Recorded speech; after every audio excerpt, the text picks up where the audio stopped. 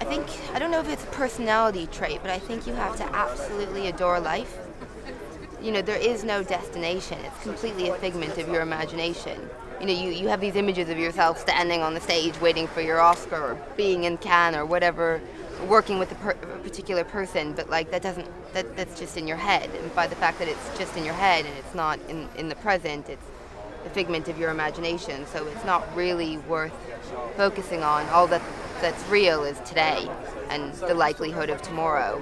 And I think if you're enjoying today and if you're enjoying where you're at, whether that's going to your fifth casting of the day or just hanging out with your buddies or just reading a play that you're interested in or watching a film by somebody whose work you admire, if you can enjoy the process and the journey, then you're great, because that's all that's real.